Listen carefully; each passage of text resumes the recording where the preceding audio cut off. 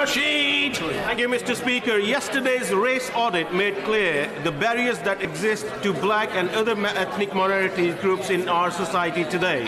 And we all want to see those barriers broken down.